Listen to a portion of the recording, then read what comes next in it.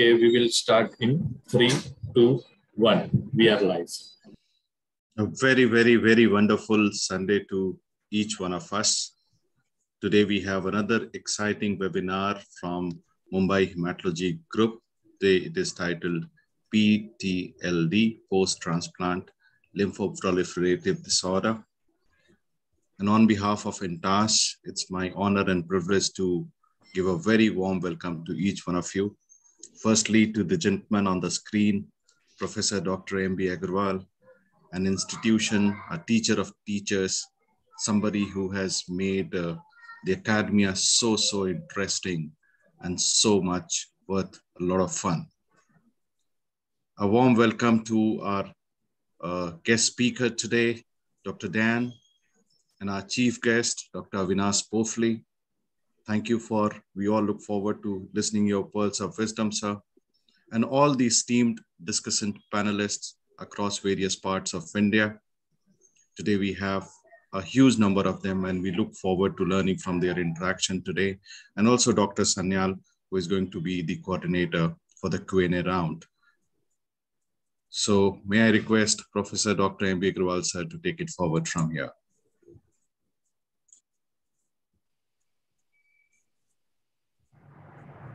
Good morning, friends. On this side of the world, and good afternoon, good evening to the colleagues from the rest of the part of the world. Today's lecture is on post-transplant lymphoproliferative disorder. The speaker is Dr. Dan Derrick from Belgium. This webinar is brought to you by Mumbai Hematology Group. It is supported by INTAS and managed by Mice Ideas. I thank Dr. Manoj Kumar and his team from INTAS, Mr. Rajesh and their team from Mice Ideas, Executive Committee of Mumbai Hematology Group, our chief guest of the day, Dr. Avinash Pofli from Nagpur, our guest speaker, Dr. Dan Derrick from Belgium, all the discussants who are themselves eminent hematologists, medical oncologists, or transplanters from India, new participants from 14 to 15 countries for sparing us Sunday morning or afternoon or evening and joining us for this academic session. Just to introduce you to our next weekend activities, coming Saturday, 16th of April, 7 p.m. IST, we have managing difficult cases of chronic myeloid leukemia in 2022, an update from last ASH by Dr. Vivian Oler. She's from Seattle, Fred Hutchinson. And next Sunday morning, 11:30 a.m. IST, we have myelodysplastic syndrome from Dr. Austin Kulasekhara Raj from London, UK. To introduce our discussants today, as Dr. Manoj said, we have a good number of friends and colleagues around to discuss with Dr. Dan, Dr. Pranta Chakrabarti from Kolkata, Dr. Siddhartha Sankare from Kolkata, Dr. Prabodh Kumar Das from Bhubaneswar, Dr. Priyanka Srivastava from Anand, Dr. Darshana Rane from Mumbai, Dr. Vijay Ramanan from Pune, Dr. Sandeep Bartake from Pune, Dr. Pritesh Chandra Patra from Bhubaneswar, Dr. Vivek Agarwala from Kolkata, Dr. Sisir Kumar Patra from Kolkata, Dr. Devdeep Dev from Kolkata, Dr. Kripa Bajaj from Hyderabad, Dr. Muralidharan from Mumbai, Dr. Rajat Bajaj from Kolkata, Dr. Kunal Goyal from Kolkata, Dr. Akshaya Mandolia from Kolkata, Dr. Devi Jyoti Prusti from Cuttack, Dr. Nakul Tikare from Bhubaneswar, Dr. Maupali Ghosh from Kolkata. Now it's time to introduce our chief guest of the day, and I'm privileged to have presence of my friend, Dr. Avinash Pofli from Nagpur. He's a hematologist, medical oncologist, and a transplant physician. He did his post-graduation from Nagpur, and subsequently, he obtained qualifications and certification from large number of countries across the world. 35 years in the field, including at various prestigious centers in various parts of the world. Presently, he's at the Central India Institute of Hematology and Oncology at Nagpur. Postdoctoral guide for hematology. He's written chapters in various books and international papers He has been a speaker for various national and international conferences. He's organized some very prestigious meetings in various parts of India. He's also organized important quiz contests for the postgraduate students. He's pioneer for the bone marrow transplants in central India. He performed various bone marrow transplants of various types for various blood disorders successfully for the last 12 years.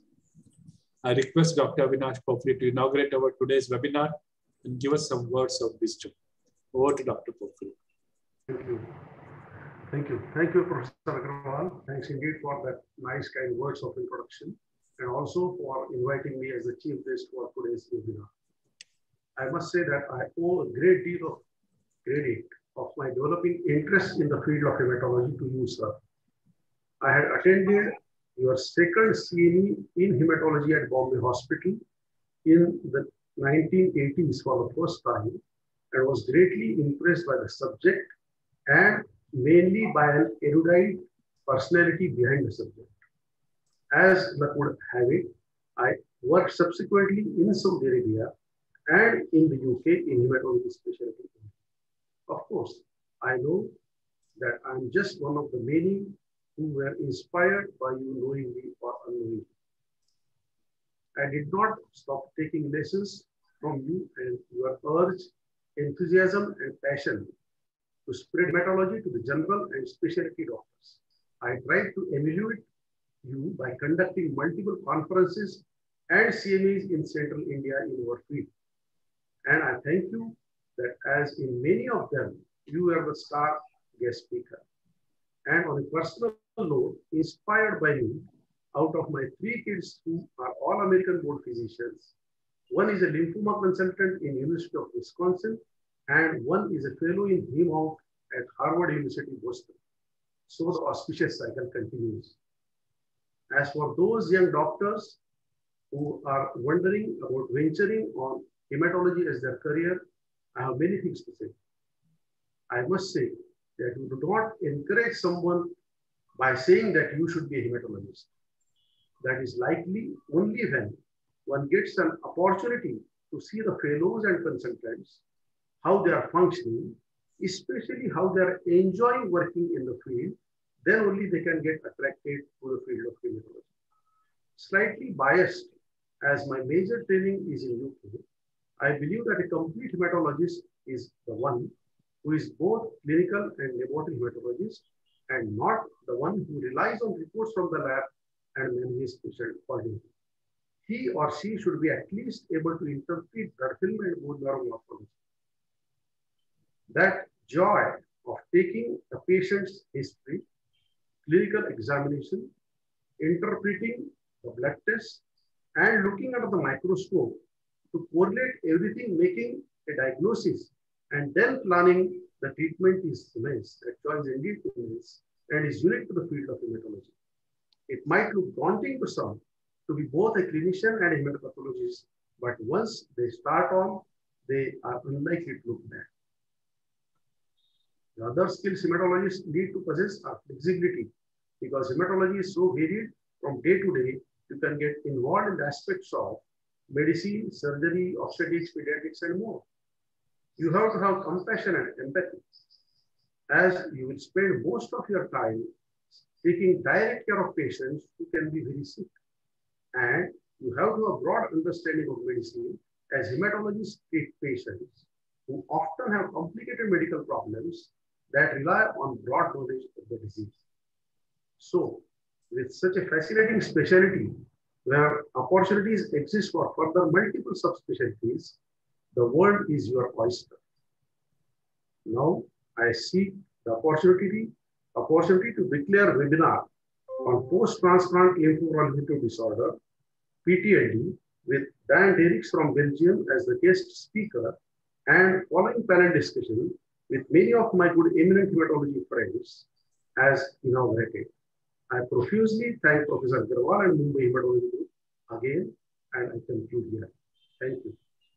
Thank you so much, Avinash, for those kind words, sparing your valuable time and being with us to bless all of us with your lovely speech this morning and inaugurating this webinar. Thank you so much. Thank you. Next is the Sunday morning quiz.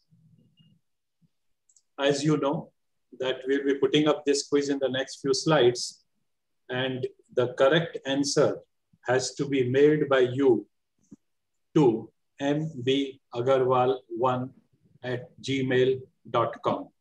The winner will be fastest finger first, and we will announce names of all others who have sent in the correct entry. So we have a case, 62-year-old man who was seen for progressive fatigue. His hemoglobin was 5. There was lab evidence of hemolysis. Direct Coombs test was negative. There weren't any medications. We will show you a peripheral blood film of this gentleman, and you have to make a diagnosis. Email your diagnosis to mbagarwal1@gmail.com. Winner will be the fastest finger first. Now, this is the peripheral blood film. We will show you a few more pictures, little different magnifications.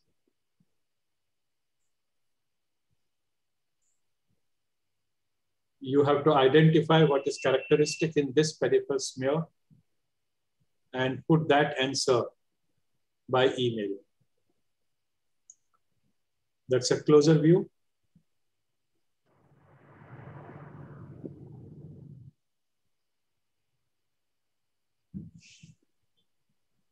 And that's the last slide.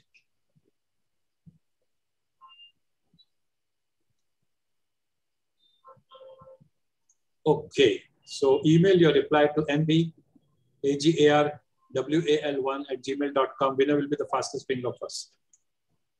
We now move on to the weekly case. This is another elderly gentleman, 68 years old, has severe anemia needing multiple blood transfusions during last 3 months. His hemoglobin at presentation to us was 6.9. It was a normocytic normochromic anemia with a retic count, which is 0.1. Marrow aspirate and biopsy showed positive of the erythroid series. All this was done at PD Hinduja Hospital under care of Dr. Farah. And she referred this patient for an opinion after having made a diagnosis of acquired pure red cell aplasia and having ruled out thymoma, parvovirus B19, and drugs as the etiology. There wasn't anything in the history or examination or investigation to suggest lupus or rheumatoid. Patient had his second dose of COVID-19 vaccine 2 weeks prior to the onset of this hematological problem. There was some elevation in the liver enzymes, mild, but there was a history of alcohol to attribute. Hepatitis B and hepatitis C workup was negative. The repeat workup did confirm the acquired pure red cell aplasia. However, patient had mild lymphocytosis with an absolute lymphocyte count of 8,300.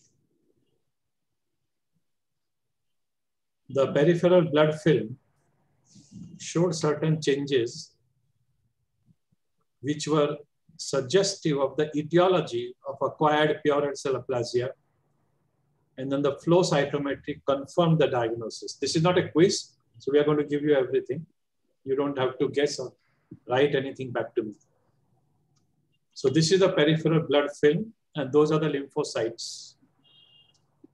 A clump of them, an individual one over here and here. So there were large granular lymphocytes. And that was the flow, which showed these lymphocytes to be CD2, CD3, CD5, CD7, CD8, CD11C positive. And there was hardly any expression of CD4 and CD56.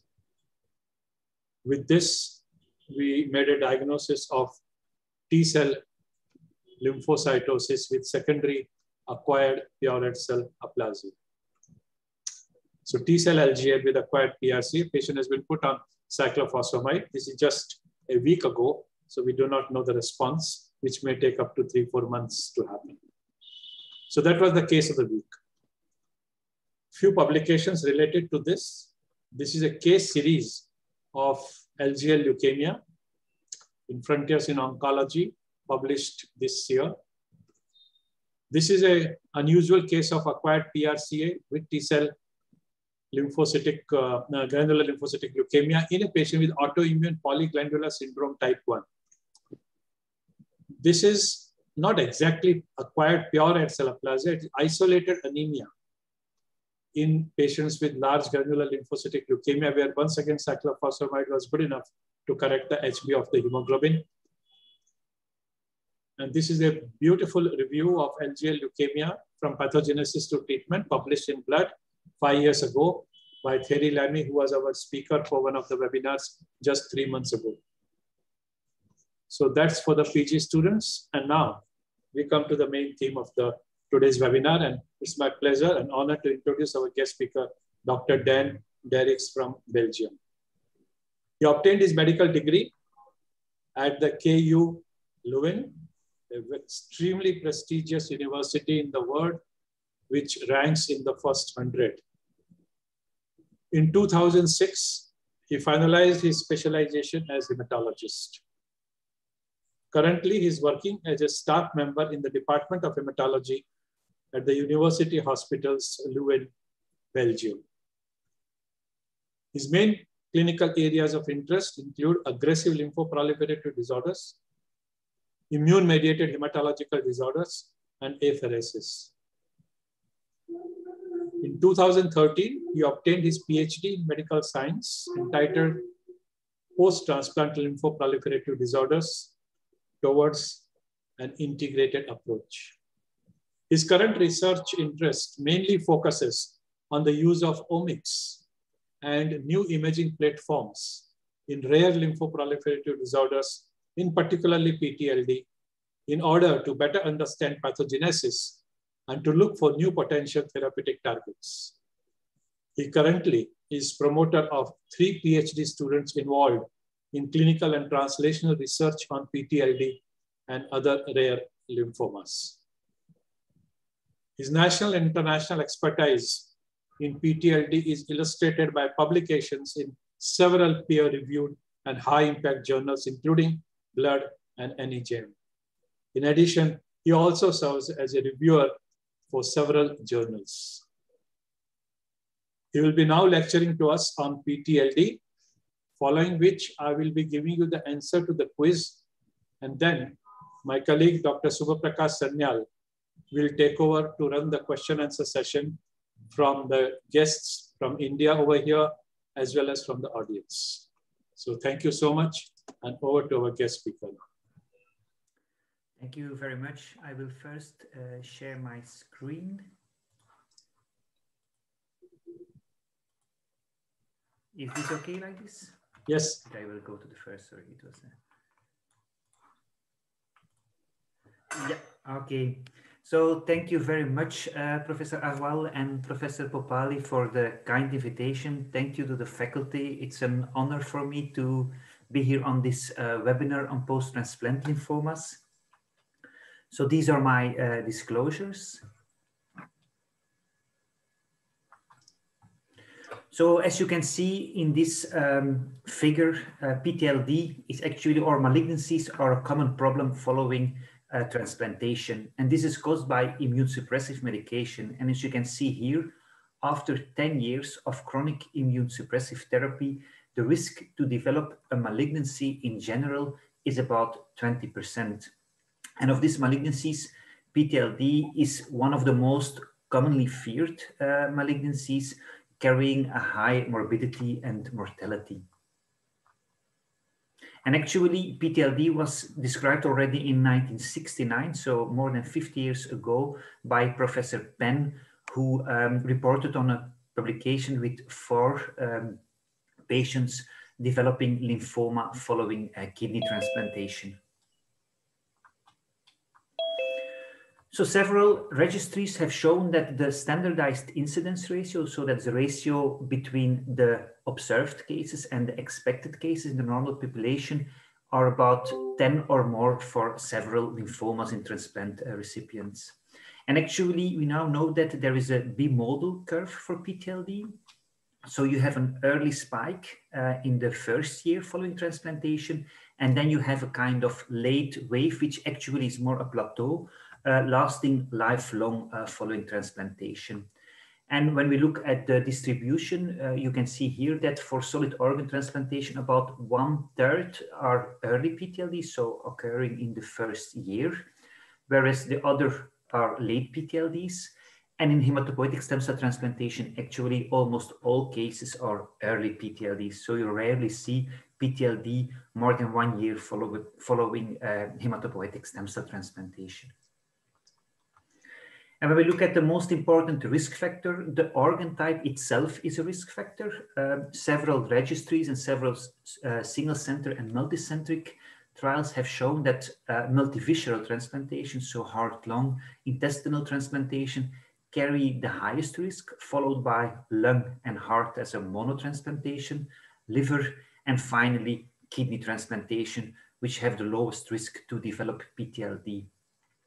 When we look at allogeneic stem cell transplantation, actually HLA mismatch is between donor and recipient is the most important risk factor, as these patients receive selective T-cell depletions or more ATG therapy, making them at risk for developing PTLD. And this is a nice publication from the Nordic Liver Transplant Registry, showing that if you improve patient care, if you have an awareness on long-term complication, if you incorporate cancer surveillance protocols and immunosuppressive minimization, that you can decrease the incidence of almost all post-transplant malignancy, in particular PTLD. So you see that when incorporating those precautions, that the standardized incidence ratio really decrease during the years. The second important risk factor, and probably the most important independent risk factor, is the EBV status at the time of transplantation. So if there is an EBV mismatch, and in particular a recipient that is at the time of transplantation EBV seronegative, who is transplanted from a seropositive donor, they have a high risk to develop PTLD, especially in the first year, as you can see here, but actually this risk is present lifelong. And this probably explains why children who have a higher probability to be EBV seronegative at the time of transplantation have a high risk to develop PTLD compared to the adult population. And we all know now that EBV can promote tumor development, and that's why the WHO has classified EBV as a biological carcinogen.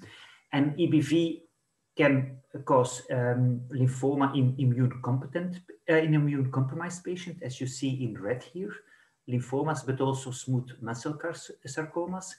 But EBV is also involved in the development of lymphomas and carcinomas in immune-competent patients, and there is now more and more evidence that EBV also plays a role in several other disorders, including multiple sclerosis. And EBV-associated disorders and malignancies actually is a worldwide problem. And here you see the estimated incidence worldwide of EBV-related cases in 2020, showing that actually it's estimated that about 300,000 cases worldwide are seen every year with EBV-associated malignancies, and that these are associated with a high mortality. So EBV is a common problem regarding cancer. A third important risk factor is, of course, the immune suppression itself. And here you have a difference between solid organ transplants, in which, of course, you have often an induction regimen based on monoclonal antibodies. Then you have a combination maintenance therapy, And this leads to actually the two types of PTLD. So you have the early spike, which is mainly EBV driven and is caused by that induction regimen. And then you have the late wave of the late plateau, which is caused actually by the cumulative immune suppressive intensity of the maintenance therapy. In hematopoietic stem cell transplantation, it's different, as I already told. So you have the most important risk factor is the HLA mismatch and the T cell depletion therapies. And so you have the first wave of the early spike, which is due to the conditioning regimen, which is typically or almost always EBV associated.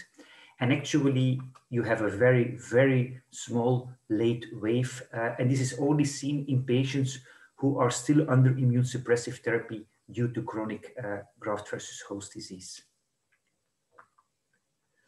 And here you can see actually the situation in transplant patient is a bit the same as in HIV. So you have increased standardized incidence ratio. Below you see the non-Hodgkin lymphoma, in which the SIR is about 10, but also Hodgkin lymphoma is more commonly seen in post-transplant malignancy compared to the immune-competent patients. So there is a standardized incidence ratio about, excuse me, of about 4 for Hodgkin lymphomas. And this is an important study from the Australia and the New Zealand dialysis and kidney transplant registry, showing that they compared malignancies before development of end-stage renal disease, so before patients went on dialysis, with the period during dialysis and the period after transplantation. And as you can see here for lymphoma, you can see that the risk actually is only increased after transplantation, not before, not during the dialysis. So meaning that the immune suppression itself is the most important risk factor to develop PTLD. And then there are several other risk factors, but I won't go into detail because they are less well established, but they probably play also a more or less minor role in the development of PTLD. When we look at the pathogenesis, you can make the difference between EBV positive and EBV negative PTLD. So about 50 to 85%, dependent on the era of the report and on the population, are EBV positive. The green numbers are our own data. And you have 50 to 50% EBV negative. In EBV positive, it's actually clear the immune suppressive medication leads to a deficient EBV specific cellular immune response, whereas in EBV negative cases, the pathogenesis is less clear. And as I already told, you have early and you have late PTLD. They can be, the early ones are almost always EBV positive or rarely EBV negative. The late PTLDs can be EBV positive and EBV negative. And EBV, I think you all know that it's human herpes virus 4. It's also called, the disease is called the kissing disease. So you infect a person, the EBV will infect the mucosal epithelium, but will also infect naive B cells. And this infection will lead to a germinal center reaction in which the cells will proliferate, form immunoblasts, and finally will leave the lymph node as memory B cells. And from time to time, those B cells will release lytic antigens, making a person contagious for his whole life. And actually, it's a very clever system of EBV, making that EBV persists lifelong in the host, but is also able to persist in the population. And this leads to the fact that almost up to 95% of the adult population is infected with EBV worldwide. And during this whole process, EBV expresses latent antigens. So this means that the B cell can go through the germinal center and undergo the typical germinal center reaction by means of these latent antigens. And in normal situation, actually this whole process is controlled by T cells, in particular CD8 positive T cells, but also CD4 positive T cells, making the process controlled by the body.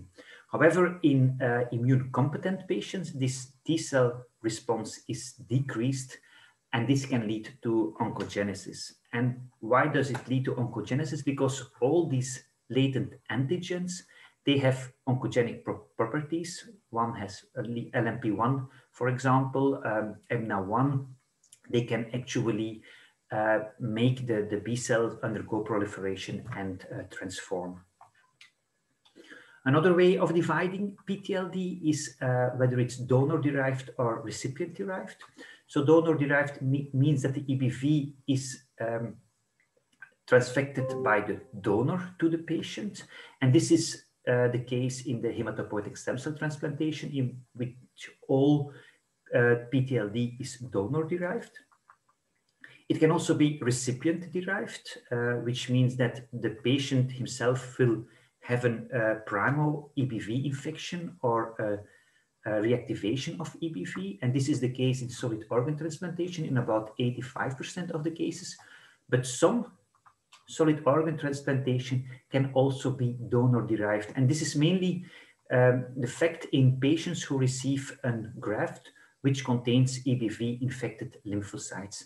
And this leads to PTLD, which is typically early onset PTLD, so in the first 6 months, and which is in most cases isolated or limited to graft involvement. So these are, for example, kidney transplant recipients with PTLD in their transplanted kidney.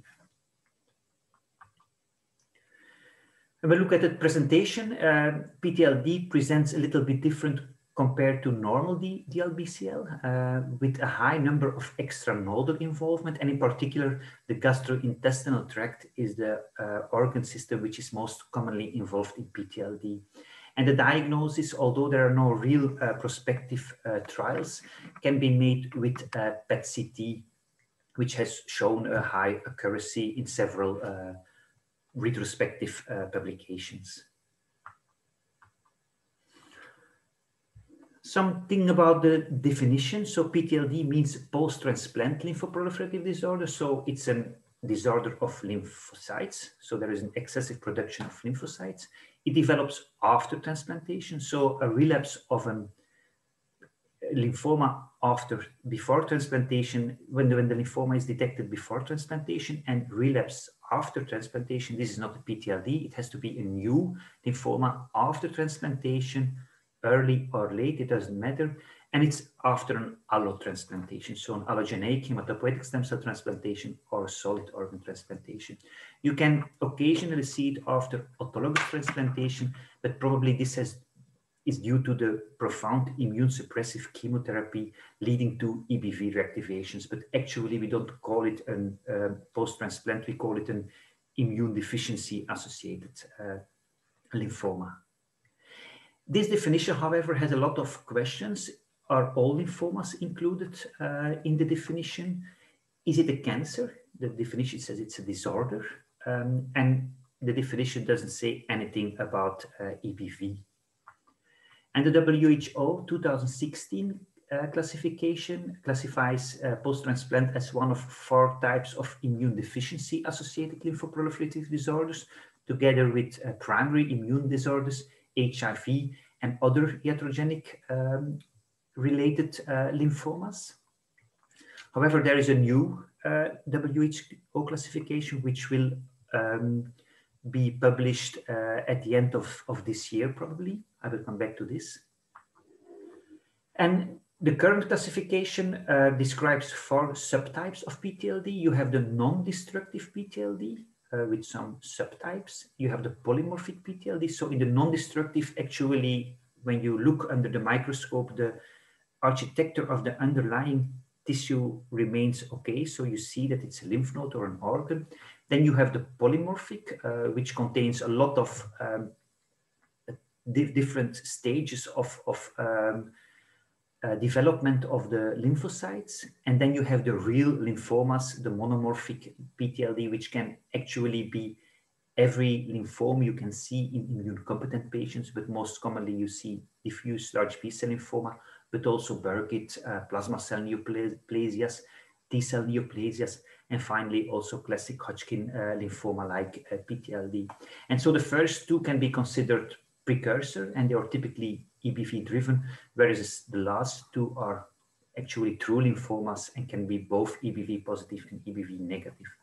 Importantly, about 90% of the PTLD are CD20 positive diffuse large B-cell lymphomas.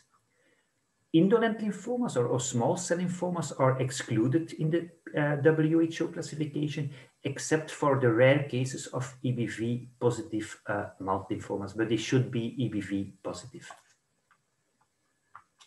And here you see the differences between the three main subtypes. As I've already told, the underlying architecture is preserved in non-destructive PTLD and is destructed in the other parts. And in particular, the EBV association is striking in the non-destructive and in the polymorphic PTLD, whereas it can be more heterogeneous in the monomorphic PTLD. The most challenging is the non-destructive PTLD. As I already told, EBV actually is required. And as you can see here, this is the reason why. So when you have a reactive lymph node, the pathologists need to check the EBV in the transplant recipients because the EBV has oncogenic properties. So you have the normal cells are the green, but when they are EBV infected, but they can transform, that these are the dark cells, to lymphoma. And if you don't treat that patient, he or she will develop a full-blown PTLD. Whereas in non-EBV reactive lesions, like for example CMV, this is of course also life-threatening, but it doesn't transform to malignancy. So it can lead to end organ damage and to death, the CMV, but it's not an oncological problem. So you really not need to ask in a reactive lesion to your pathologist to perform an EBV in situ hybridization staining. Because if you call this a PTLD, this will lead to a lot of chaos and a lot of panic in transplant physicians, in patients, whereas it actually, you can't call it it actually is a post-transplant lymphoproliferative disorder, but it's not an hematological problem. It's an infectious problem which needs to be treated properly in discussion with the infectiologist. And this is how the new WHO classification will a bit look like. They will not make separate distinction between post-transplant or other immune deficiency. They will call the lesion. They will add the viral status. So if EBV or HAEV8 is seen in the biopsies, and then they will also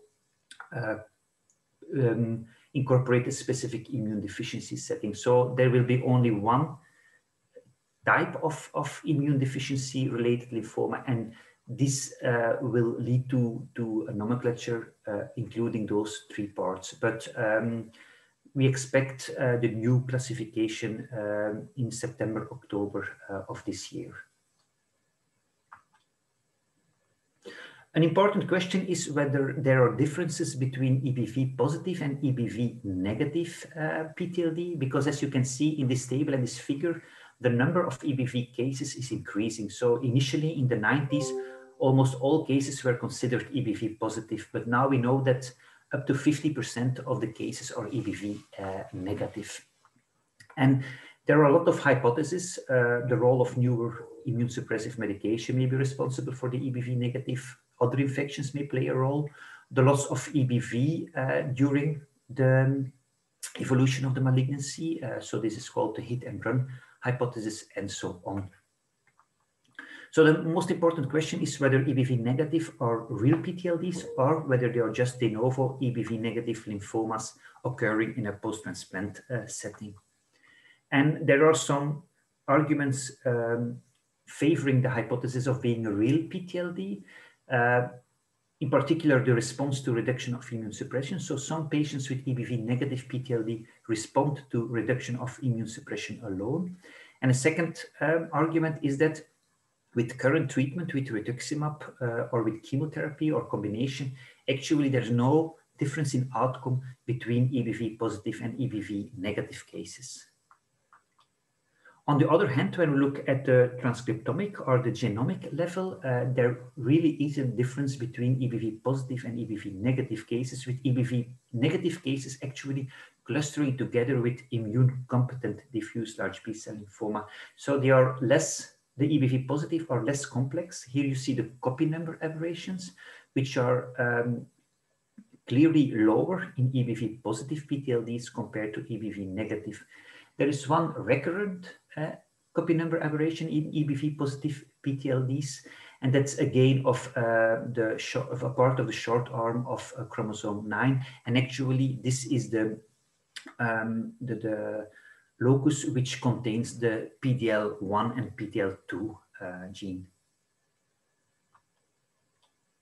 So to conclude this part, so there are differences also when you look at those bimodal curves. So the first year you have EBV positive cases, which are mainly due to the induction regimen and are secondary to EBV infections, which can be a primal infection or a reactivation of the EBV. And then after 1 year, and this really is lifelong, we have cases of PTLD 25 to 30 years after transplantation, which is due to the immune suppressive cumulative burden, so to the maintenance. And this actually is a consequence of accumulation of genomic aberrations, as I showed that late P or EBV negative PTLD is characterized by a high number of copy number aberrations.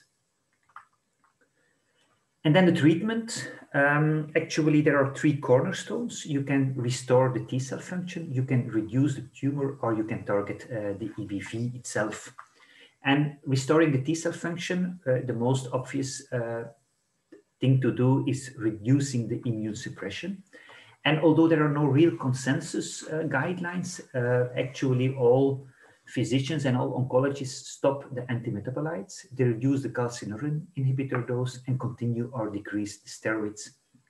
If possible, you wait for 1 to 4 weeks and do response evaluation. And as you can see, these are 2 large studies from the States showing that it's really different outcomes with reduction of immune suppression. So in the one series, there was an overall response rate of 45%, with 37% having a CR, whereas in the other, there were rarely responses observed with reduction of immune suppression alone. And whole this concept of this guidelines are a little bit challenged by recent retrospective analysis of the PTLD1 trial, showing, for example, that if a patient restarts antimetabolites, there is no increased risk for development of PTLD. And of course, reduction of immune suppression is organ dependent. You can do it more safely in kidney transplant recipients because you have dialysis rescue, but heart transplant physicians, for example, will be very careful with reduction of immune suppression because there have been studies showing that if you stop or taper the immune suppression profoundly, that there is a risk for sudden death because of hyperacute rejection. And when we look at the rejection rates, there was a recent trial showing that actually by reduction of immune suppression, this can lead to rejection rates ranging from 50 to 40%. A second way to restore the immune system, and this is in EBV positive cases, is the treatment with adoptive immune therapy. And as I already showed, during the passage through the germinal center, the EBV expresses latent antigens, and PTLD actually is characterized by what we call a latency tree program. This means that actually a lot of latent antigens are expressed on the EBV. You have also latency 2 malignancies, like Hodgkin lymphoma, for example, like some NKT cell lymphomas. And then you have latency 1, which expresses only EBNA1, which is typically for Burkitt lymphoma. And given the fact that PTLD expresses a lot of antigens, makes it very immunogenic and makes it actually the ideal candidate to test adoptive immune therapy.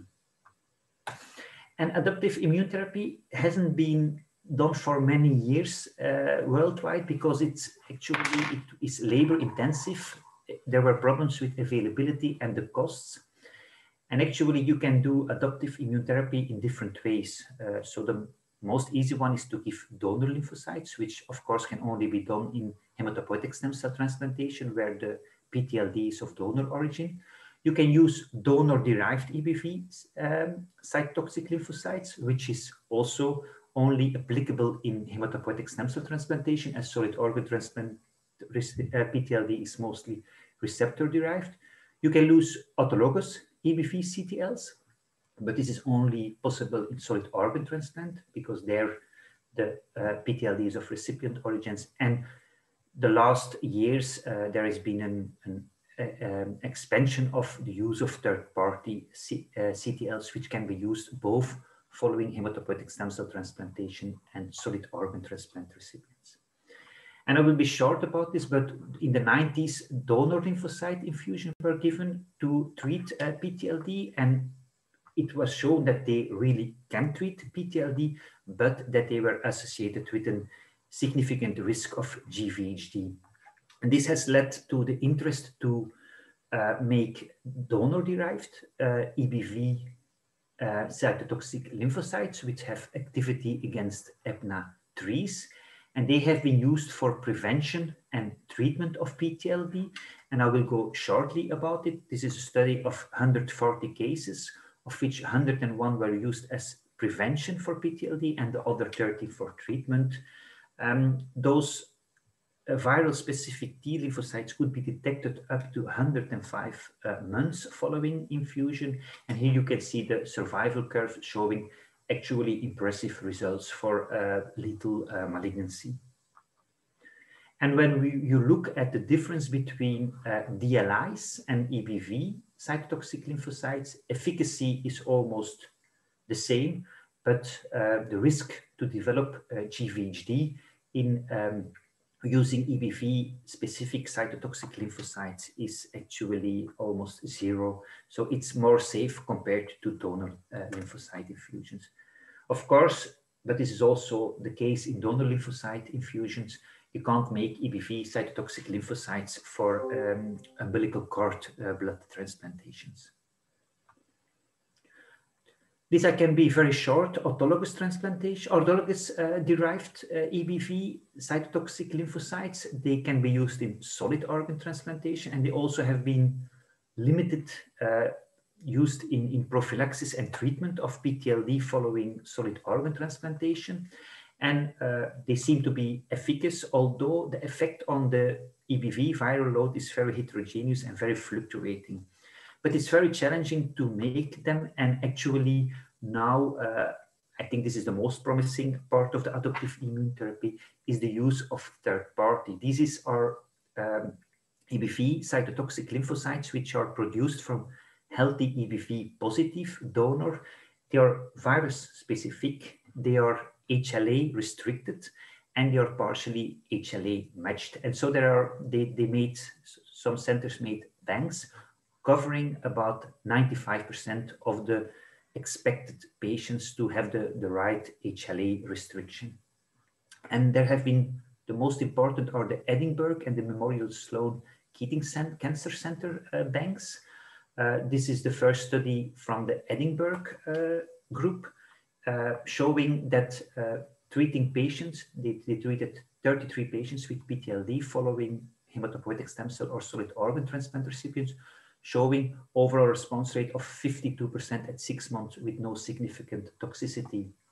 And the larger trial was from a recent trial from the Memorial Sloan Keating Center in 33 stem cell and 13 solid organ transplant recipients, showing actually very promising 2 years overall survival with third-party EBV specific cytotoxic lymphocytes.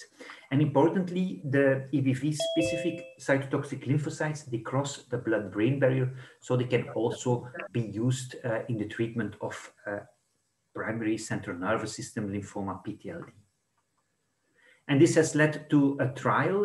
This is a worldwide trial. It's also running in our center, the ALLELE study, which is a phase 3 trial of the EBV-specific, the commercialized EBV-specific cytotoxic lymphocytes called tabelecleucel cell for solid organ or allogeneic hematopoietic stem cell transplant subjects with Epstein-Barr virus-driven PTLD after failure of rituximab with or without chemotherapy. And this is the protocol. I won't go into detail, but the trial is you can see it on clinicaltrials.gov with more information. So to conclude this part, so EBV cytotoxic lymphocytes, they can be persistent for many years, up to 9 years in the donor-derived. They seem to be less long in third-party CTLs. Safety concerns are very promising. So they have minimal infusion-related toxicity. You don't see CRS or ICANS like in CAR-T therapy, and there is a negligible risk for GVHD or graft rejection. There have been some resistance problem with different mechanisms, but fortunately, at this point, they are rare. And the trial, the ALLELE trial, they actually also offers the possibility to switch from one donor to another in case of no response. Then we can use reducing, we can reduce the tumor by local therapy, radiotherapy or surgery for limited disease or for palliative care. But of course, the most important are chemotherapy and rituximab. So chemotherapy, you can give many regimens, but the most important message is that multi-agent chemotherapy has a higher response rates compared to single agent, but it's associated with a high mortality given the vulnerable situation of PTLD patients. And there have been several trials with rituximab, prospective phase 2 trials, showing actually similar or even better responses compared to chemotherapy. And this has led to the European PTLD-1 trial. Initially, it was a sequential treatment trial, giving rituximab to patients with solid organ transplantations followed by CHOP. But based on an interim analysis, this protocol was changed to risk-stratified sequential treatment. So patients with rituximab, if they had a complete response on CT, they have a very good prognosis and they can be offered a consolidation with rituximab without chemotherapy. If no complete response, R-CHOP for 4 cycles is given. And these are the final data in 152 solid organ transplantation. Median overall survival of 6.6 years was seen. And importantly, 25% had a CR at interim staging, meaning that they don't need chemotherapy with a very favorable prognosis. And as I already told, there was no difference between EBV positive and EBV negative cases. And the authors also developed risk factors score or identified risk factors. So the IPI is a very important risk factor or risk score in PTLD. As I already told, the response to rituximab and also the type of transplant is important. As thoracic organ transplant recipients have a poor prognosis compared to abdominal transplant. And I won't go into detail about this, but both end of treatment and interim PET have a very, if they are negative, they have a very high chance to have a very good survival. Short word, in cases patients fail all lines of therapy, autologous transplantation is feasible with a 3-year progression-free survival of 62% and overall survival of 61%. But of course, the non-relapse mortality is higher compared to the immune-competent patients. So they really need a good supportive care, good follow-up, especially during the first 3 months. And I won't go into detail, but the rituximab is now standard of care. So the risk-stratified strategy. But of course, this is only in CD20 positive cases. So for other ones like Hodgkin, like T-cell lymphoma, like plasma cell neoplasias, the most important message is try to treat them as you treat immune-competent patients with the same regimens. And if you do that, prognosis really improves. But be aware of infections, of course. two subtypes with actually no consensus. The one is Burkitt lymphoma. Several regimens have been used. The only one which I would not recommend is only reduction of immune suppression and rituximab. The other ones are dependent of the clinical situation of the patient. When you look at risk factors, bone marrow involvement is the most important. So if you have bone marrow involvement, I think EPOC or short intensive courses should be given. SHOP is probably not enough. We use in most patients, the double rituximab short course EPOC as described by Dunleavy in HIV-related Burkitt lymphoma. And of course, don't forget CNS prophylaxis in Burkitt lymphoma PTLD. And then the CNS PTLD, this is even more problematic because we really have no standard. Most patients don't tolerate methotrexate because they already have kidney dysfunction because of the calcineurin inhibitors. And here I think the cytotoxic lymphocytes, maybe in combination with ibrutinib, are very promising. But important is that the very important risk factor is or a prognostic risk factor is the response to the first line therapy. If you have no good response to first line therapy, prognosis is poor. So you really need to try to treat it CNS PTLD good for the first treatment, because otherwise prognosis is very poor. And I think if you can get EBV cytotoxic lymphocyte and can add ibrutinib, probably this is the most promising strategy for CNS PTLD. I won't go into detail about plasmablastic lymphoma, but you know plasmablastic lymphoma is often seen in immune-compromised patients. The most important is that you need to add bortezomib in your first-line therapy, probably together with SHOP and substituting the vincristine for bortezomib, because if you use bortezomib in your regimen, actually the relapse rate is the lowest compared to other regimens. And here you can see that the prognosis, these are two arrows which are compared, that the prognosis for all kinds of lymphomas has improved. The only exception is T-cell PTLD, which remains a very, very poor lymphoma. And then the last is targeting the EBV itself. It's very difficult to target the EBV itself because in PTLD, in EBV-driven PTLD, there is no expression of viral protein kinase. And actually, this kinase is necessary for to make the lymphoma vulnerable to antiviral treatment. And the way to circumvent this is to try to use lytic-inducing agents. So this means that you give an agent which leads to upregulation of this viral protein kinase. And if the viral protein kinase is upregulated, you can use classical antiviral agents. And there has been a phase 1, phase 2 trial. We call this the latent lytic switch. There has been a phase 1 to 2 trial with arginine butyrate, which leads to expression of the viral protein kinase, followed by ganciclovir, showing promising results, although there were some toxicity concerns, but showing promising results.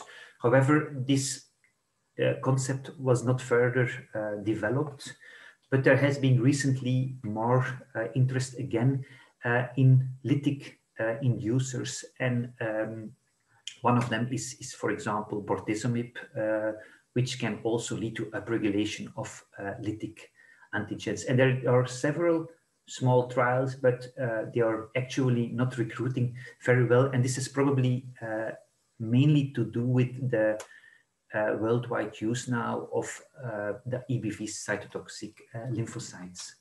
I'll switch this. So this is an overview of the current treatments. And as you can see, the red ones are the ones which are given in EBV positive and EBV negative cases. The blue ones are, of course, only applicable in EBV positive cases.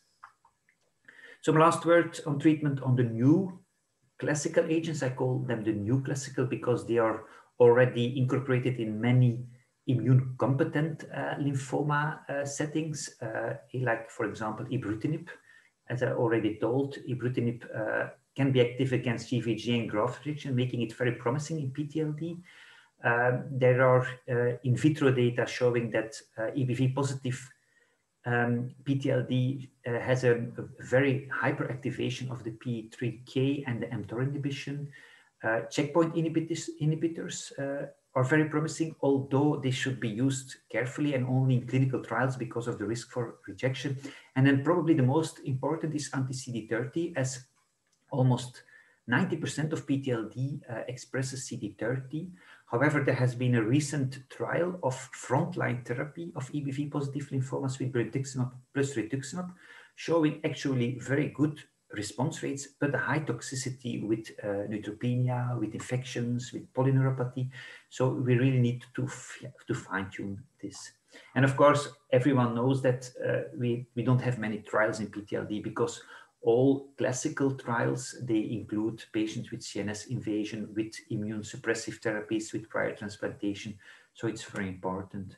And another recent mouse trial was shown that using a mouse double minute 2 inhibitor might also be promising in patients with EBV positive lymphoma. CAR-Ts, of course, they are very promising in other lymphomas. There have been limited evidence in PTLD with 2 small series, each having 3 patients with EBV negative PTLD. In one, all 3 had the responses. In the other 3, none of the 3 had responses. So it's very difficult to say whether there is a place for CAR-T. Maybe the most promising is by combining EBV cytotoxic lymphocytes, trying to incorporate a chimeric antigen receptor in those cytotoxic lymphocytes, combining the effect of targeting the EBV and targeting the CD19 or the CD20 antigen. If patient has a PTLD, is retransplantation possible? Yes, there have been some registry data showing that after 1 or 2 years, you can actually retransplant the patient rather safely, although there seems to be, especially in kidney transplantation, this study shows that the risk to develop a new PTLD or a relapse is 2.8 compared to 0.8% in first transplantation. And one last word about prevention or prophylactic or preemptive therapy. Do we need that? Actually, we don't know yet because there are a lot of questions. Who needs it? Well, I think everyone agrees that high-risk patients need it, but there is no real definition of high-risk patients.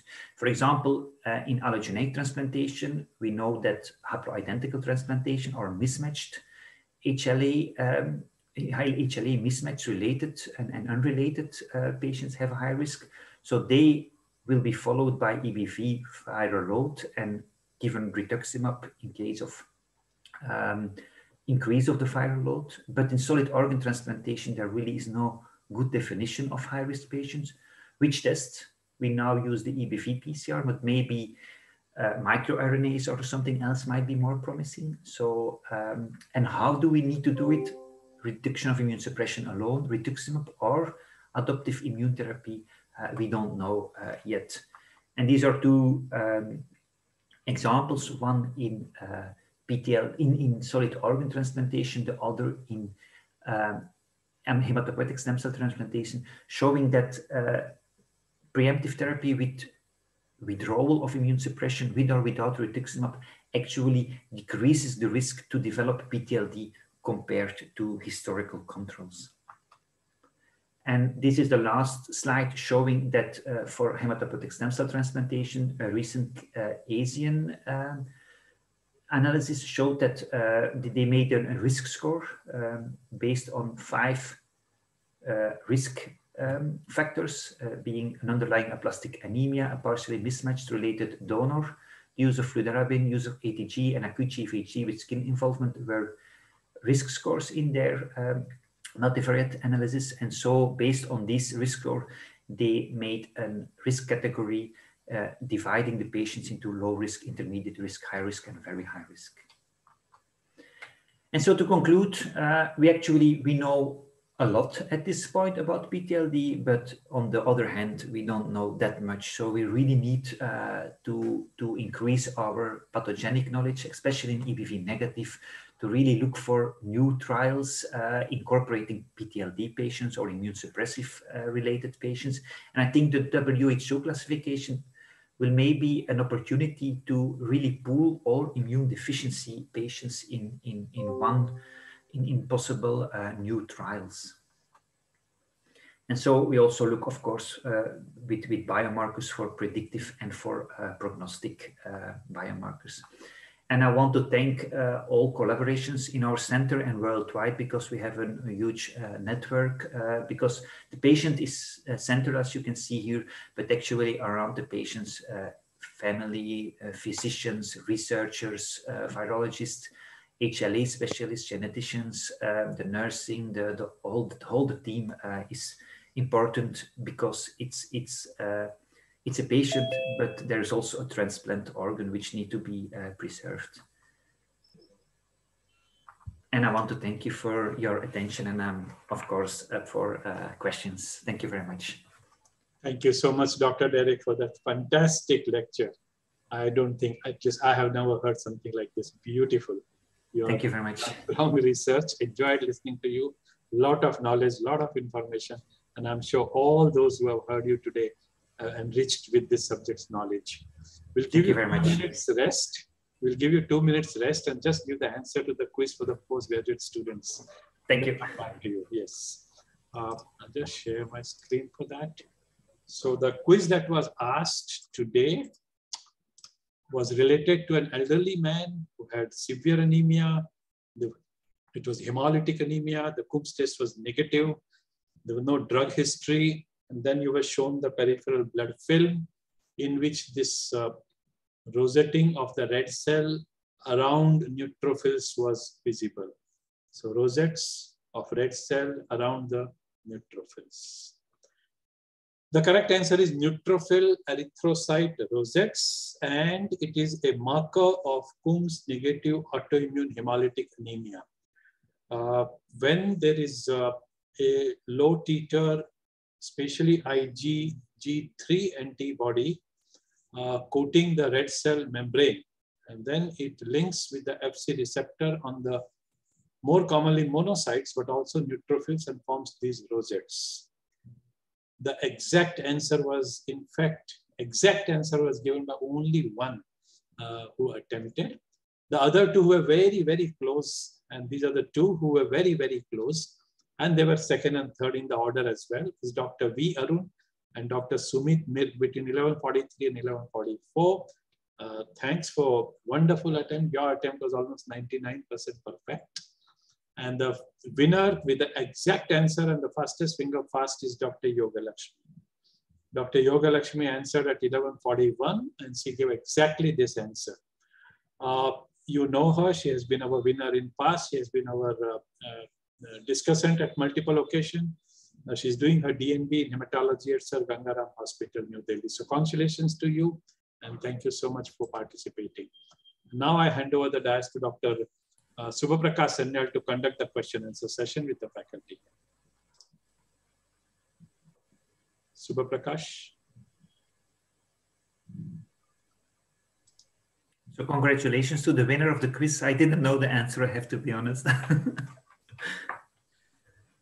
Sanyal, go ahead. Thank you, sir. Thank you, Dr. Dan, for a very lovely presentation. Thank you very much. Yeah, so I just start the question session from my question, and then I just followed with all the panelists' questions.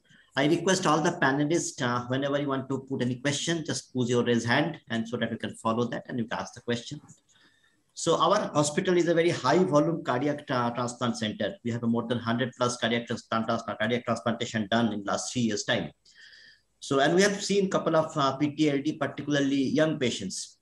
One patient, I want to ask one question, because that when we discuss with the cardiothoracic surgery team, they are always very careful about their heart graft function, and they are not very comfortable in reviewing the risk practice very meticulously. So they insist us to move to the more about the chemotherapy treatment plan is little more aggressive so that they can balance both the way, because they feel that if the heart is gone, it's totally rejection and the patient has a sudden death. So my first question is that how you manage this discussion with them and how you scientifically go ahead in your clinic when you see PTLD, particularly in the cardiac transplant setup. Yeah, it's a very good question, and it needs some time to become familiar with each other and to rely on each other. So we always discuss with our heart transplant recipients that giving chemotherapy is also a high risk for their patients. Infections, other complications, because if you give chemotherapy, you need anthracyclines. So it's a balance, and yeah, we try to convince them. And of course, you need a number of patients that it's feasible to start with rituximab alone to reduce the immune suppression. Of course, they will go on with calcineurin inhibitors. The nephrologists, they often rely on steroids alone, for example. But cardiologists, you need to convince them that they should stop the mycophenolate or the azathioprine, whatever it's used in your center, and try to reduce at least with 25% the calcineurin inhibitors. And yeah, try to convince them that chemotherapy, if you can avoid chemotherapy in a heart transplant recipients, you also have a lower mortality. My second question regarding everolimus. So I have seen that cardiothoracic surgery guys are very comfortable in when they have a restarting, they prefer to stop tacrolimus and move to everolimus. Yeah. I have seen your slide that everolimus has some potential activity against PTLD. Yeah. So yeah, so your comment, please. I think it's a very important insight.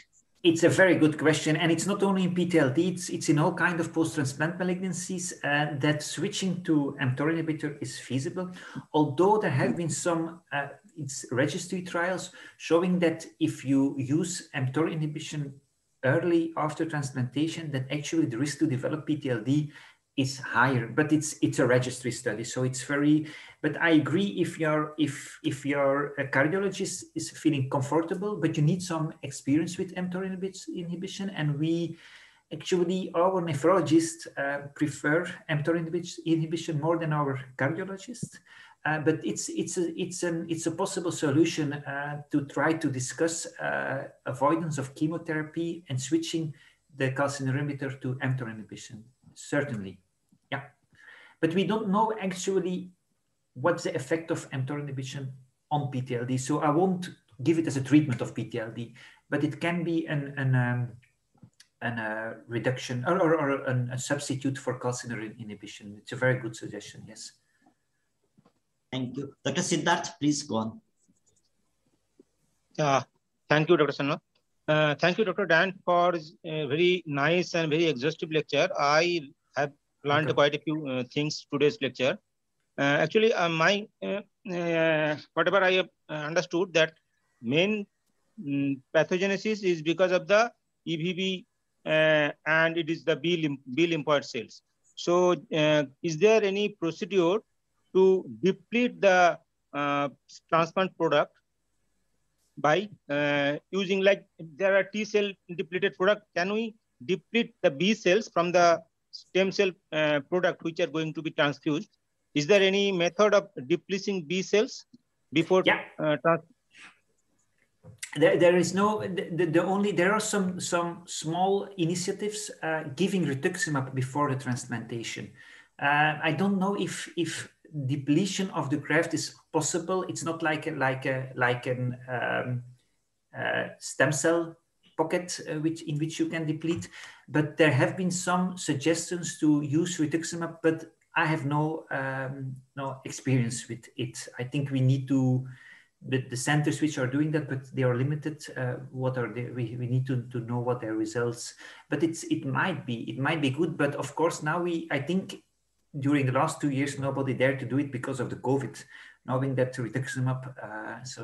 But it might be promising. Yes, sure. Thank you. Yeah, Dr. Kunal, please go. Yes. Good morning, sir. So my question to you Yes, my question to you is the patients who are on reduced immunosuppression, how do you monitor them in between the time frame of 2 to 4 weeks for further stratification? What are your parameters to assess, and how do you place PET scan in between them? Yeah. It's we only use reduction of immune suppression alone if there is no what we call warning signs. So if the blood is normal, so if you have an elevated LDH, we always start rituximab as well. So it really needs limited disease. For example, if you have a lung transplant recipients with one nodule, which is actually discovered by incidence, then we do reduction of immune suppression. We ask the transplant physicians to see the patient every week to check whether there is any problem of rejection. And then we plan an CT to see if the lesion has become smaller. If the lesion has become smaller, there is a probability that reduction of immune suppression alone will be enough. And then if there is no rejection, we wait for another 4 to 6 weeks, and then we do new PET scan. If patient is in a complete remission at that time, it's enough, but we try to convince the transplant physicians to keep the immune suppression as low as possible. If not, we go to the rituximab or whatever type it is. Yes, sir. What is the appropriate timing between for PET scan in between 2 to 4 weeks? Excuse me, I didn't hear it. After reduced immunosuppression, what is the appropriate timing of PET scan? If we are doing PET scan, not CT scan. Yeah, I think you need to wait 6 weeks, at least, if you want to do a PET scan. Yeah, okay. Yeah. Okay. Yeah. And how do we monitor these patients afterwards? That's a good question. We actually don't do follow-up PET scans anymore. We look at the clinical picture to see if there is any suspicion of a relapse. We do a new PET scan. So we try to see the patient in the beginning every 2 to 4 weeks, combining the hematology and the transplant visits, of course. You don't need to do them both at the same day, because the transplant physicians are also very, very good and they have a very high awareness. So in the beginning, every 2 weeks, and then afterwards, at the end, after 6 to 12 months, most patients will be seen every 3 months. Thank you, Dr. Kunal. Goes to audience. Dr. Krishnaratnam, what is the exact incidence of PTLD in stem cell transplant patients and solid organ transplants?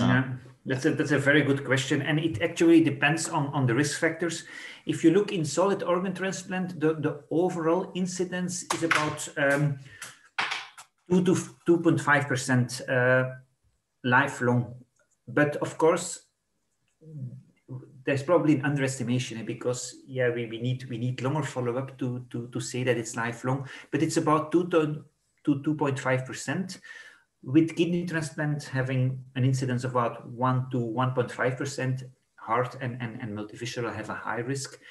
In allogeneic transplantation, actually we don't know, because we are using more and more preemptive strategies, so we see less PTLD following allogeneic transplantation. And for example, for haploidentical transplantation with a real T cell depletion in the pocket, the risk is about 20 to 25%, but we don't see it anymore, because all protocols now incorporate at least one administration of preemptive rituximab as soon as you see an increase of the viral load. The same question, that's another question from the same person.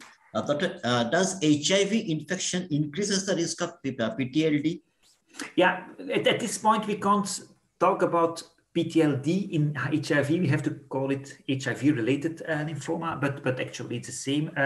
Yes, and there it's strongly dependent from the CD4. So if you have low CD4s, diffuse large B-cell lymphoma, in particular central nervous system lymphoma, is increased a lot with standardized incidence ratio.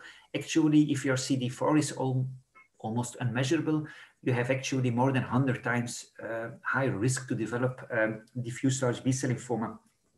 The situation is a little bit different for Burkitt lymphoma, which actually have normal or low normal CD4s. And the only thing that we see, the only lymphoma we see more in HIV after introduction of the antiviral, the highly active antiviral therapy, is Hodgkin lymphoma. And we don't know for sure, there are many hypotheses, but Hodgkin lymphoma is actually seen more commonly after antiviral therapy because it's seen with higher CD4s. And we know, of course, Hodgkin lymphoma is a malignancy with only little malignant cell, but a huge immune component. And probably that's one of the reasons that when you do a reconstitution of your immune system by antiviral therapy, that you can introduce Hodgkin lymphoma, but it's one of the hypotheses.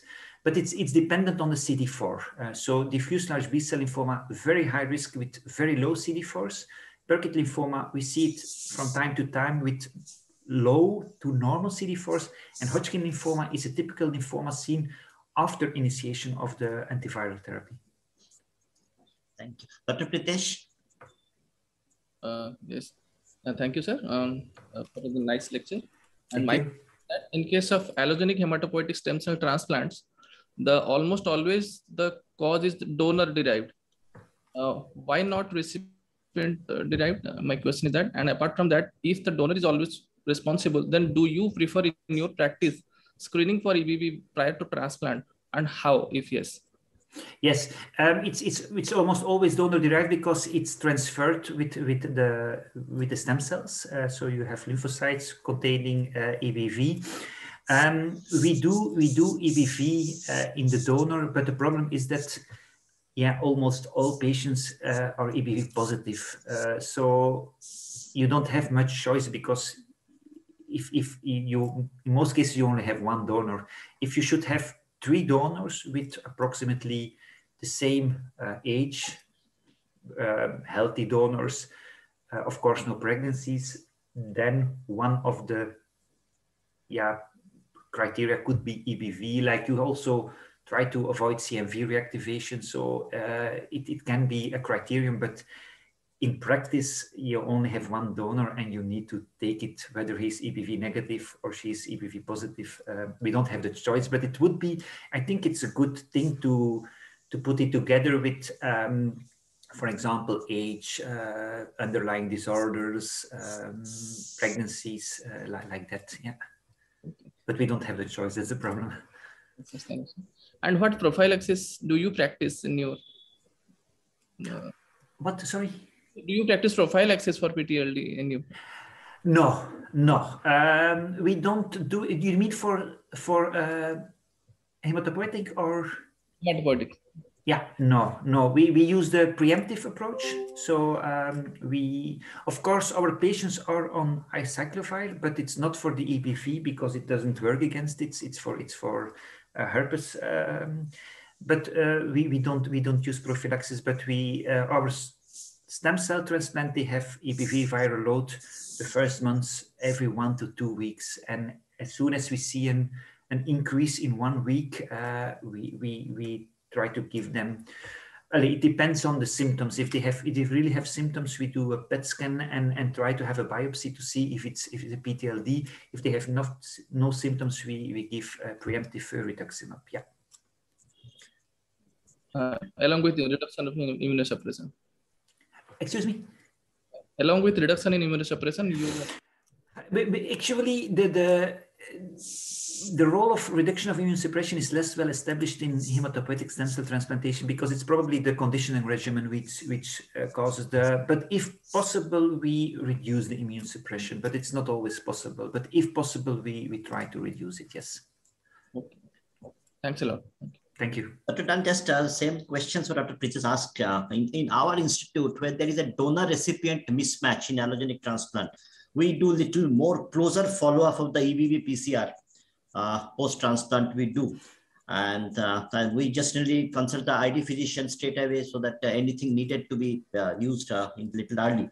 So my question to you, when you treat PTLD, EBV positive PTLD, And how frequently you monitor the EBV titer, and what is your protocol in the center? Yeah, that's also a good question.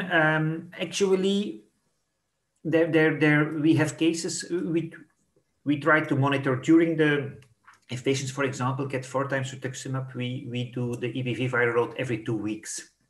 And afterwards, we do it approximately the first 3 months every month.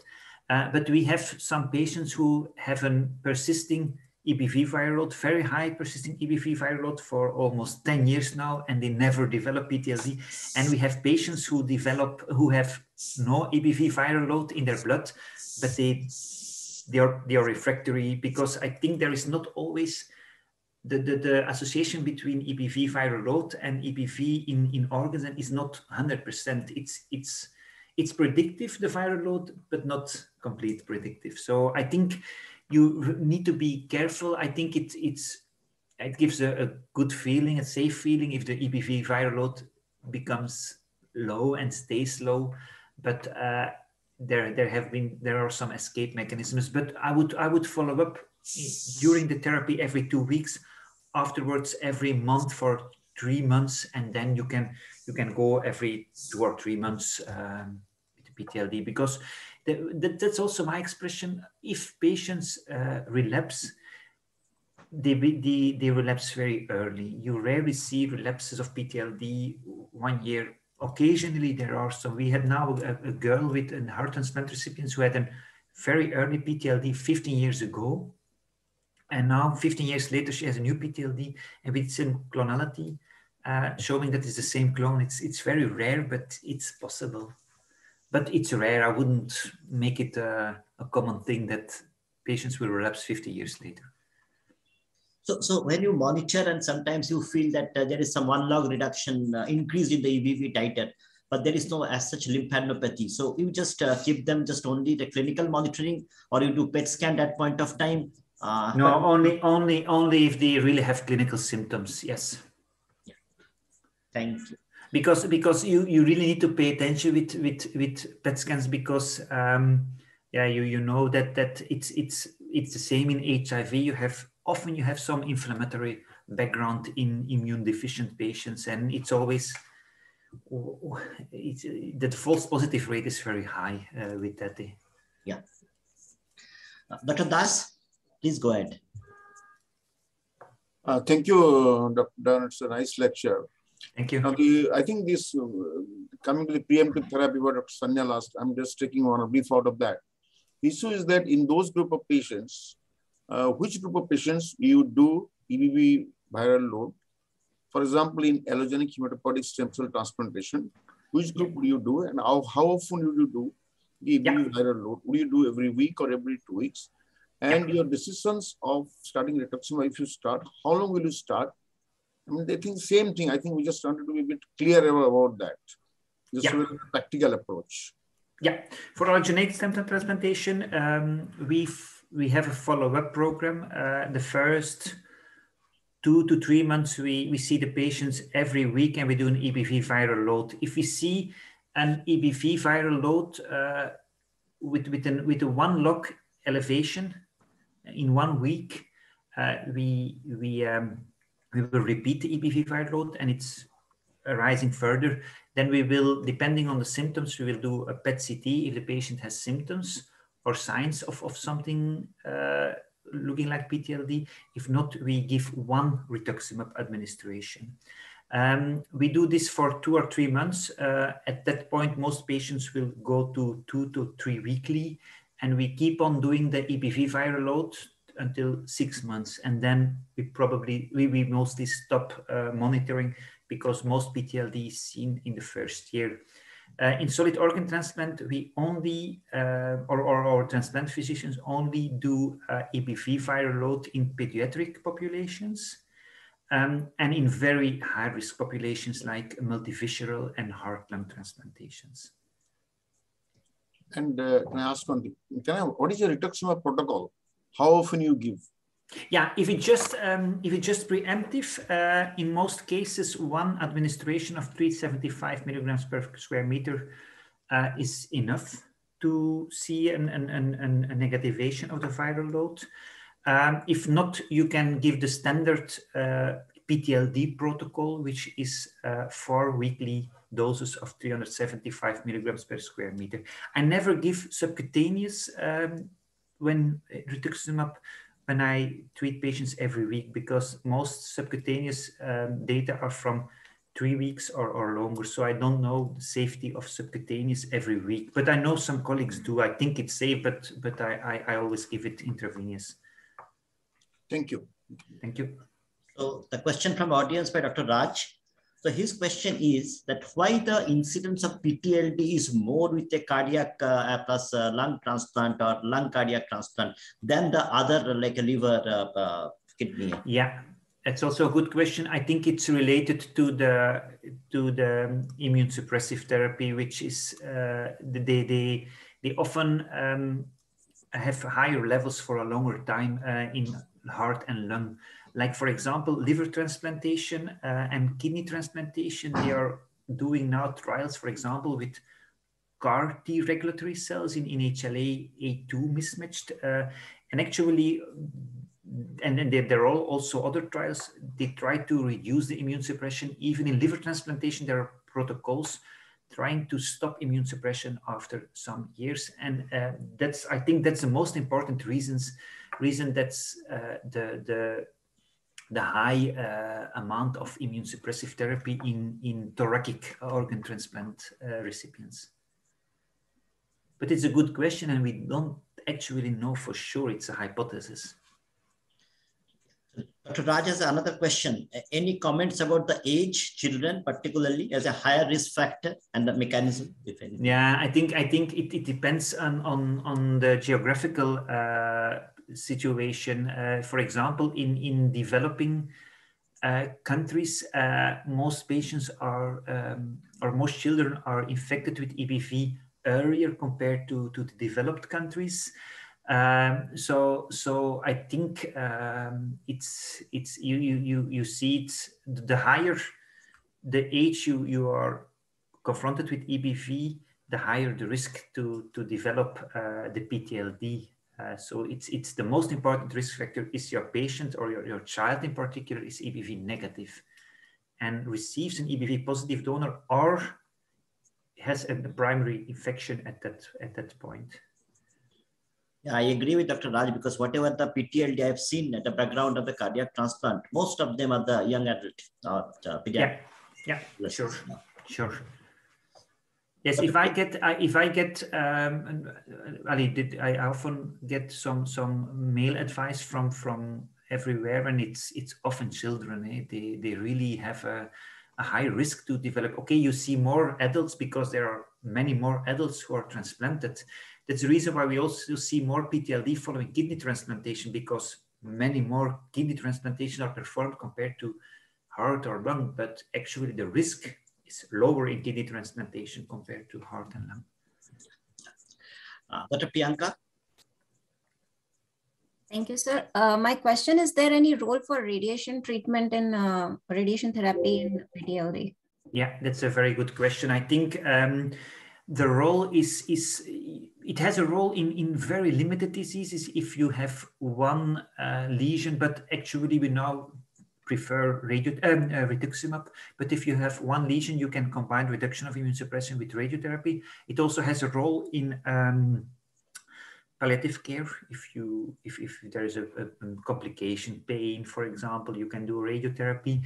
Or if the radiotherapy is part of your protocol in CD20 negative cases. So we have some patients with central nervous system lymphoma, which don't tolerate any other treatment. There you can give radiotherapy. For Hodgkin, it's also a possibility, although I think for Hodgkin, you really need to balance the risk to give radiotherapy to someone who has already a high risk to develop other malignancies. So in Hodgkin lymphoma, I think as we know in immune competent patients, the risk of deferring radiotherapy increases the risk for relapse, but it's only a few percentages. So I would limit radiotherapy to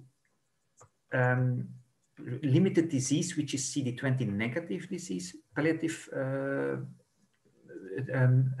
radiotherapy, or central nervous system lymphoma, in which you have no other solutions. But it's a good question. Yeah, thank you very much. Dr. Tan, I have one quick question. So single agent rituximab, yes, it's a very common treatment to use. So when the single agent rituximab don't work well, in the cardiac transplant background, in our institute, we are using RCVP because the anthracyclines are very difficult to give for this group of patients because ejection fraction is 10%, 15%. So what you do in your practice? Yeah, it's also a good question. So if the ejection fraction is good, we give anthracyclines because they have a good heart in that case. So we are not that afraid because we only give 4 cycles of R-CHOP in our protocol. We give 4 times rituximab and then go to 4 times R-CHOP. In case anthracyclines are not possible, we actually switch our protocol to gemcitabine oxaliplatinum. Okay. Because we think CVP is not enough, although there have been some data in children with, there's been a trial with CVP and rituximab. But I think, I don't know what are your results. I have no experience with CVP, but maybe your results are also good. I don't know. Somehow I am able to salvage the patient. Only one patient. Maybe it's a good solution. I don't know. Maybe I'm an expert in PTLD, but I don't know that much because we don't know that much actually. But it's good to share ideas. Maybe if you have good experience with CVP, it's also a good possibility. Yeah, thank you very much. Dr. Pritesh, please. Yes, sir. Sir, I want to ask that clarity about approach in those PTLD which are CD20 negative, apart from the therapy role you have explained, and approach in those cases which are EBV negative. Yeah, that's a good question. If they are CD20 positive, EBV negative cases, we actually treat them the same with rituximab, and if no complete remission, we go to R-CHOP. For the CD20 negative, you mean the CD20 negative DLBCLs or also the T-cell non-Hodgkin, the Hodgkin's? Overall, mainly DLBCL. Yeah, if it's a specific subtype, like T-cell, like Hodgkin, we treat them like immune-competent patients. For the rare cases of CD20 negative PTLD, that's a difficult one, if it's EBV positive, we try to go for EBV-specific lymphocytes. So there has been an expanded access program, but it's complex. If not, it's treated with chemotherapy, with CHOP chemotherapy. But I think, and it's something we recently had, we had 2 cases with CD20 negative PTLD who were treated. Fortunately, they were very stable, so we treated with reduction of immune suppression alone, but both cases relapsed and we took a new biopsy and then they were CD20 positive. So maybe it's very important to ask your pathologist, are you sure it's CD20 negative? Because these are 2 cases we had which were CD20 negative and in a second biopsy they were CD20 positive. So it might be an option to, but it's of course at that point it's a reimbursement problem to give CD20, to give rituximab to CD20 negative diffuse large B-cell lymphoma and try to see if maybe it's a pathological artifact. Thanks a lot. Yeah, thank you. So next question is from the audience, Dr. Pujita. Will you do EBV testing in all your transplant patients? No, only in the allogeneic stem cell transplantation and in the high-risk solid organ transplantation, so the pediatric ones and the multivisceral and the heart-lung transplantations, yes. And the others is only in case of suspicion of a problem. Or the rare case of EBV seronegativity in adult transplant recipients. Dr. Dan, I have a couple of questions regarding adoptive immunotherapy. Yeah. So how you practice adoptive immunotherapy concept in your bedside? And yeah. What are the group of patients? Yeah, so actually the group of patients, because we are involved in a trial, are patients who are rituximab refractory after allogeneic transplantation. And there you have, of course, the advantage that you have all the HLA data of patient and recipient, because you need to know the HLA of both patient and recipient. You need to know the donor origin, and there you can reliable say that it's donor origin. So there you can actually easily go to EBV specific lymphocytes in a trial. For solid organ transplantation, it depends if we can predict based on the IPI that rituximab alone will not be enough. We do during the rituximab, we do the HLA typing of donor and recipient and ask the company, so it's a company, it's called Atara, and we ask whether they have a product, and in case the rituximab is not enough, we can proceed to another possibility is wait and first give CHOP, and if they don't respond to chemotherapy, go to the, but actually I think it's more reasonable to say that you try to put EBV specific cytotoxic lymphocytes before chemotherapy. But it's the advantage, of course, of having a trial. It's more difficult, although there are now many centers. I don't know the situation in India, of course, but we have two, in Belgium, we have two centers who are offering the trials, so patients can be referred to our center from other centers as well. But it's tolerated very well. We don't see infusion reaction, we don't see CRS, we don't see GVHD rejection with those therapy. Yeah, please, Dr. Shah, go ahead. Thank you, sir. Thank you, sir, for the great lecture. Thank you very much. Sir, I would like to ask, is there a role of cytogenetic study in post-transplant lymphoproliferative disorders? Of which study, sorry? So cytogenetics, role of cytogenetics. Cytogenetics, sorry, yeah.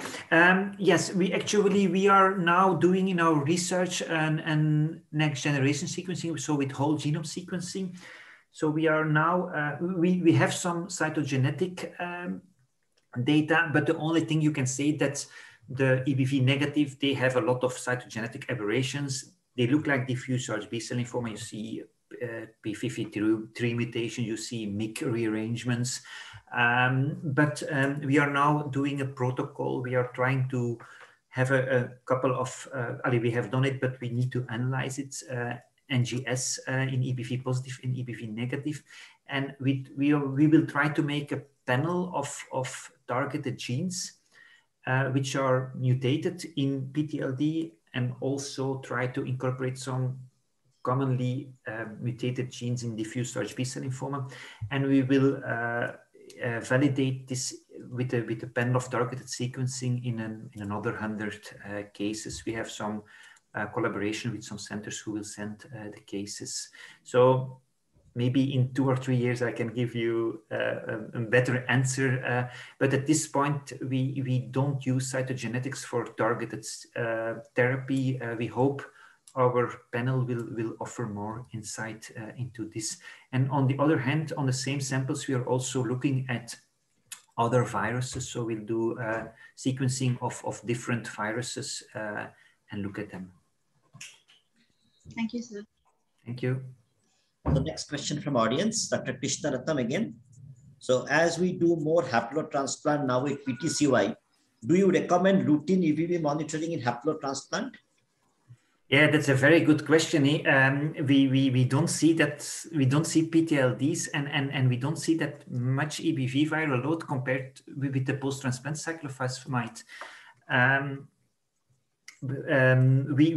We continue monitoring, but we need to use less rituximab with the post-transplant cyclophosphamide. That's true. Yeah. Yeah, so now I'd like one question, Dr. Tang, very clearly regarding the Burkitt lymphoma PTLD presentation. So how you manage that, and how their prognosis from the de novo Burkitt lymphoma, and how do yeah. We use the for immune competent Burkitt lymphomas, we use the German protocol. So it's a kind of intensive course with methotrexate and with a whole cocktail of chemotherapy. If the patient has a normal kidney function, if the patient is in a good general condition, we start with this. We give 2 cycles. Most cases will be in a complete remission after 1 or 2 cycles. if they're in a complete remission, we know tolerance is very poor. Yeah, even if it's a young patient, we had a transplant recipients, we gave 2 cycles, then we de-escalate to that HIV protocol with double rituximab and short course EPOCH. But if possible, we use a real Burkitt regimen for 1 or 2 cycles to try to get them in a first complete remission as soon as possible, because we know in Burkitt that the early response is the most important predictive. And then we give 2 to 4 cycles dependent on the stage of the double rituximab short course EPOCH. But it's our own protocol. But it works well. We had 3 or 4 patients now, and they are all doing fine. If they are not tolerating, if the kidney function is not good, we start with short course EPOCH immediately because we can't give methotrexate in those patients. My other question is the PTLD Hodgkin's. Is it how you treat them? Is it different from the normal protocols or some different? No, we now treat them the same. So we in advanced stage you can choose between the escalating protocol with ABVD, and after 2 cycles you can escalate to BCOP, or you can start with the escalated BCOP and de-escalate to ABVD. In PTLD we start always with ABVD. And then see if we can de-escalate after 2 cycles. If they have a complete remission, we omit the glioma sign. If not, yeah, we have to go to an intensive. And the radiotherapy, as I already told to your colleague, that's a discussion with the patient, because we know radiotherapy, it increases the risk, but it's limited. And yeah, you need to balance the risk for the increased risk for malignancies in post-transplant patients. But we try to treat them the same with 2 differences. We always choose the escalating protocol. So we start with ABVD, not with escalated BCOP. And we discuss with the patients to omit radiotherapy, yes or no, and with the transplant physician. I have seen your presentation that the potential drugs, brentuximab, you just mentioned, the CD30 positive. So do you feel that brentuximab come in big way in the CD30 positive PTLDs? Yeah, I think we have now treated 2 patients, one with diffuse large B-cell lymphoma, one with T-cell PTLD, with very good results and with very good tolerance. The one trial told was a trial with rituximab, and they had a high treatment-related toxicity. We didn't see that in those 2 patients, but it's only 2 patients, of course.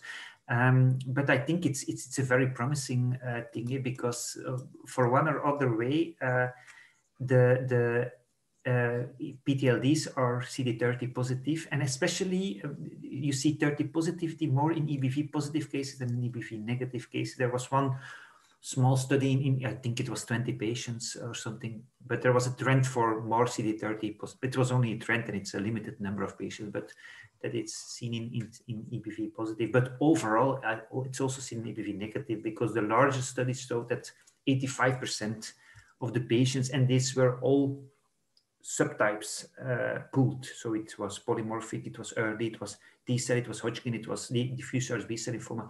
85% had a CD30 expression. So thank you, Dr. Dunn. We have completed our list of more questions from our panelists, and there are no questions from the audience. One thing, it's an excellent presentation. Thank you very much. Discussion, and your insights, clinical insights are really helping. I'm sure it will change our PTLD thought process from tomorrow.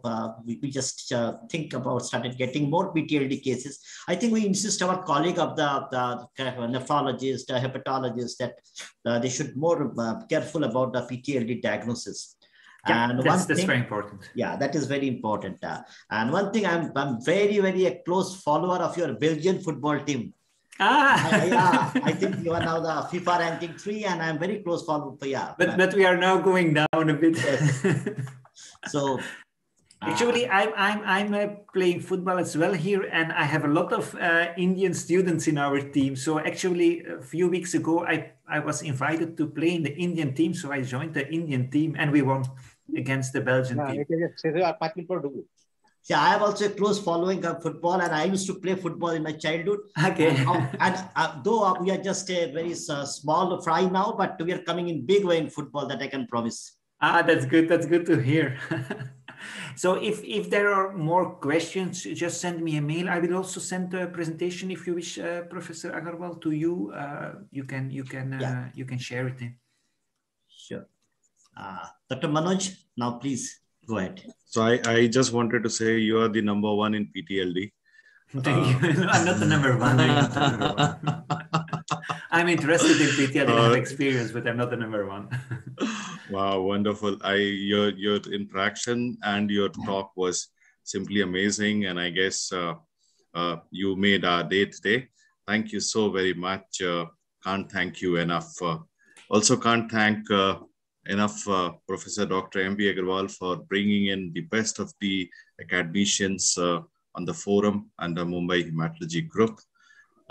Expert discussions today, and I need to name them: Dr. Pranta Chakravarti, Dr. Das, Dr. Darshana Rane, Dr. Siddharth Kumar Ray, Dr. Priyanka Srivastav, Dr. Vijay Ramanan, Dr. Sandeep Battake, Dr. Vivek Agarwal, Dr. Devdeep Dey, Dr. Sanyal for the wonderful interaction and modulation. You were amazing, and I never believed that this was your first maiden forte today. You were just wonderful. Dr. Priyanka Shamal, Dr. Sishir Patro, Dr. Pritish Patro, Dr. Kripa Bajaj, Dr. Rajat Bajaj, Dr. Akshay, Dr. Nakul, Dr. Muralidharan, Dr. Kunal Goyal, Dr. Devjyoti Prusti, and Dr. Moipali Ghosh. Last but not the least, experts across the country, across the world, those who have logged in large number. There were 13 countries where we had representations today, and all of you were a wonderful interactive session. And also a big congratulations to the quiz winner today. Last but not the least, our chief guest today, Dr. Avinash Pofli, for those words of wisdom. All of you have a wonderful Sunday, and please don't forget to log in again in another session of Mumbai Hematology Group. We enjoyed hosting it today. Thank you. Thank you very much. Have a nice Sunday. Thank you. Bye.